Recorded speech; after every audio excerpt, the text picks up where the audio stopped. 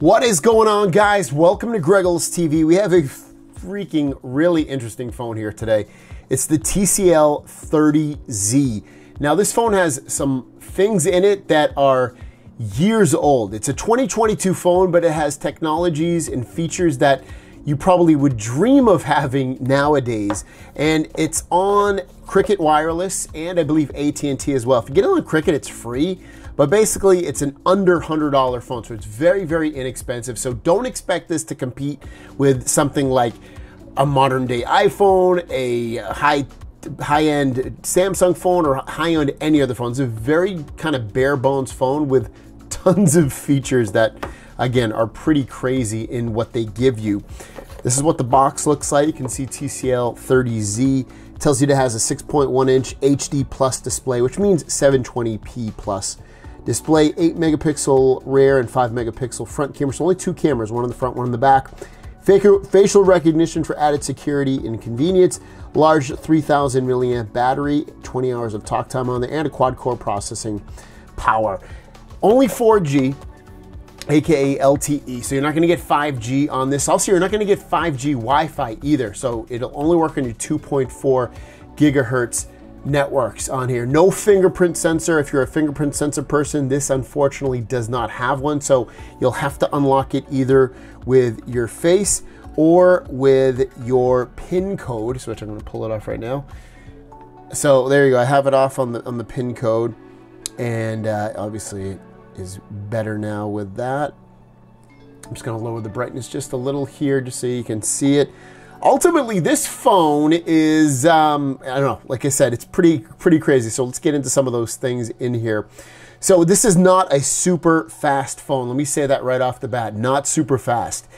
It has a Helio, I believe it's A22 processor from MediaTek, 3 gigabytes of RAM, 32 gigabytes of storage, but you can add up to 512 gigabytes via a micro SD card. The battery is, like I said, is a 3000 milliamp battery inside, and it's actually removable. That's one of the crazy things on here. So there's a little indent right here where you'll just pull it off the back, pull the back off, and look at that, a removable battery. You also have you have two spots. You have one for the SIM card, and then you have one for the actually one for the SIM card, and then here's the micro SD card spot right there. So it's very easy to get, and then this battery pops out really easy as well. You can remove this, and I guess buy more batteries. I couldn't tell you where you could buy the batteries, but maybe TCL directly or through Cricket or something. But you can remove this battery, which is again a really cool feature. Two features again that are really old and people really want are removable batteries and the micro SD card expansion. Also, to continue on with that, what about a headphone jack? This has a headphone jack, which is fantastic if you are missing the headphone jack. One thing this does have that I am absolutely completely turned off by, micro USB charging, not USB-C, which I'm kind of surprised. I have not seen a phone it's been years that I can remember that I last saw something micro USB. So it does come with a charger and a charging cable inside the box. You don't have to worry about buying one. It comes inside the box, and that's all that comes inside the box besides the phone. But ultimately, your newer chargers are not going to fit this, so you'll have to get more micro USB. You can see the speakers and buttons on the side. Buttons are easier to find and maneuver. Let me just go like there. Let me also remove any notifications that I have on here. One moment. There we are. Great. Notifications are gone.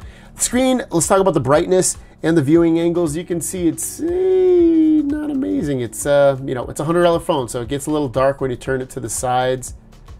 It almost looks like it has a privacy screen on it, but it does not. It just gets kind of dark. The quality of the screen is not that great. Also doesn't get that bright outdoors, so if you have trouble seeing your phone outdoors, you'll probably have some trouble seeing this one. To continue on, performance is okay. You know, it's not, you can see it's trying to boot up, show some information on here. It's not amazing. It doesn't load up things super fast. It's on my 2.4 gigahertz network, which, you know, does it work? Does it load up the things kind of fast? Yeah, you can see it loaded up pretty quick right there. I know when I was loading up the Play Store a second ago, it did take a few seconds for it to fully load. So everything about this phone, I wouldn't say it's fast. It's just kind of adequate.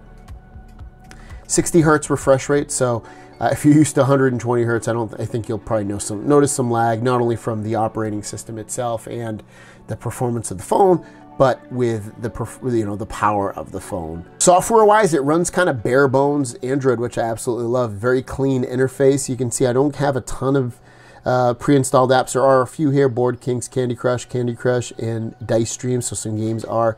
Newsbreak was pre-installed, Pandora, Pinterest. But like, I didn't install Pandora. If I want to, let's see if I can uninstall this, just to show you that. There you go. You can uninstall some of these pre-installed apps. So you're not locked into having those like some of the other companies do for you, which is good. Next, let's open up a video, and I will play a video and we'll listen to the sound. Seems like it has stereo speakers. The world of tech. How's everyone doing? I hope you're having a fantastic. That's as loud as it goes. Great tech news day for you, and handful of questions. So let's dive into the tech news. Can definitely hear it. First story of the day is, if you forgot what the front of the display of the Z Fold 3 and Z Fold 4 look like next to each other, let's take a look. Only goes up to 1080p. This is a 4K video, but it only plays in up to 1080p. Because the next story really goes hand in hand with this. But Z Fold 3 on the left, Z Fold 4 on the right. Z Fold 4 again, shorter. Speaker, again, you can definitely hear it. The quality of it, again, you wouldn't expect it to be amazing at $100, and it's not amazing. But it gets the job done, sure. Viewing angles, as you can see, let me turn the volume down because you probably don't want to hear me keep talking, especially if you've already seen this video. So it just, the viewing angles they get a little rough, but you know, head on, can I see it? Yeah, I can see it. It's just not the brightest display. I like my displays brighter, but obviously this phone's not made for me. This is going to be made for somebody that isn't looking to spend a lot of money, but wants a smartphone that can make phone calls and go on the internet. Now, speaking of the internet, let's load up a website here. Let's go to Android Police website, like I always do. All right, there you go. Loaded that up fairly quick. It's loading up the website again pretty quick, so performance on that was pretty good. Maybe I want to read about the new Pixel 6a, which is almost 5 times the price, well, about 4 times the price of this phone. So you see, you can read, you can zoom in, all that kind of stuff works. So if you're looking for a smartphone to do web browsing and just basic tasks, this obviously will get it done for you. It also does have a flashlight on the back there, so if you want, in the middle of the night, you're looking for some goodies and you want to eat something, you can get, there you go, flashlight. Look at that, very nice. So you can see your way around at night. Speaking of the software experience, we said it was a clean software experience, but it also has some built-in things here. If you go into settings, you can mess around with your mobile network, your connections such as USB and hotspots. You can mess around with your display settings and change the brightness or turn auto brightness off, go into dark mode, change your sleep mode settings, color mode and temperature. If you are wanting something more natural, you can change it. Font styles. You can change your buttons and gestures. If you want to use gestures where you swipe up and hold, kind of like an iPhone or the current Android setup, you can. Otherwise, you can come in here and change the buttons. I changed my buttons around. The back button was on the left. I changed it to the right, so you can do all that. You can see security and biometrics. Come in here and set up your face unlock, smart lock. So there are enough settings in here to keep you busy and to keep you satisfied. And yeah.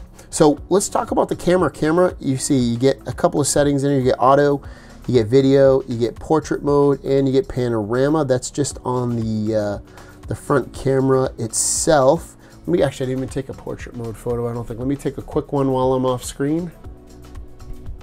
There we go, took one, and I'll show you those. And then other than that though, when you come in here, you can see, whoops, go back in there.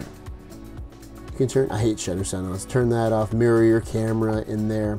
So there are things in here to keep you getting maybe hopefully a good photo. It does up to 1080p on the front and back cameras. So let's check out some photos and videos that I captured with this phone.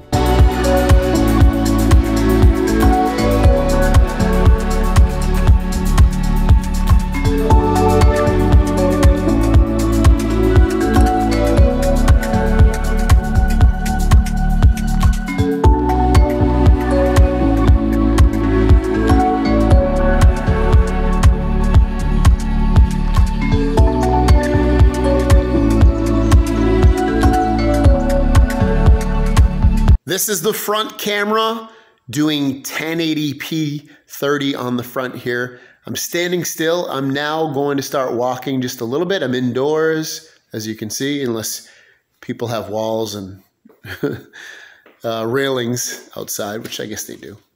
But yeah, this is what it looks like. Let me know what you think. Front camera. Here's the back camera. I'm going to zoom in on my dog. There you go. There's no wide angle or anything on this. It's just one camera on the back. And then I'll put it on myself so you can see what I look like. Do I look amazing? Probably not. I'm going to walk a little bit. See how good the stabilization is again. What do you guys think? 1080p 30 on the back as well. All right, so the TCL 30Z, let's talk about things that I like. I love the removable battery, so I can always buy or have a fresh new battery potentially. Headphone jack is great to have. The ability to have a smartphone under $100 is amazing. How crazy is that to be able to get that for basically absolutely free or for under $100 if you're just paying for it? Is it the expandable storage? That's great too. So you don't have to. It comes with 32 gigs on board, but then you can add up to 512 gigabytes if you want to save stuff. But other than that, is it like the best phone? No, it's not. But I mean, for someone that doesn't want to spend a lot on a smartphone and they still want to be able to make phone calls, check smart things such as controlling your smart home or looking at apps or browsing the web or reading a book, listening to music. You can do all of that on here. So check it out if you're looking for a budget phone. I mean, it works. Is it amazing? No, it's not amazing, but gets the job done for the basic stuffs for the most part. Have a great day. We'll see you down the road. Peace.